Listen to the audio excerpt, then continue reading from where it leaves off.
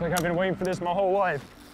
There we go. I've fished the bridge a couple times with Nate, and this was the first time we've had the bridge all to ourselves.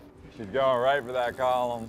You might want to back off the drag if it's getting close to the column. It's not going to end well. In a good day of tarpon fishing, you're going to get multiple chances. You're going to get a lot of shots at fish.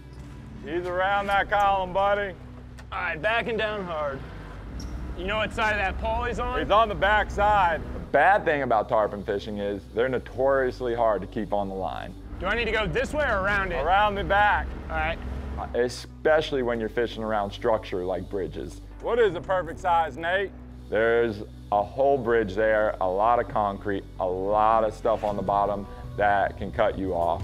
There's predators, and you're fishing these fish on light tackle. Oh. Sharked up. I think it felt like it, you know what I mean?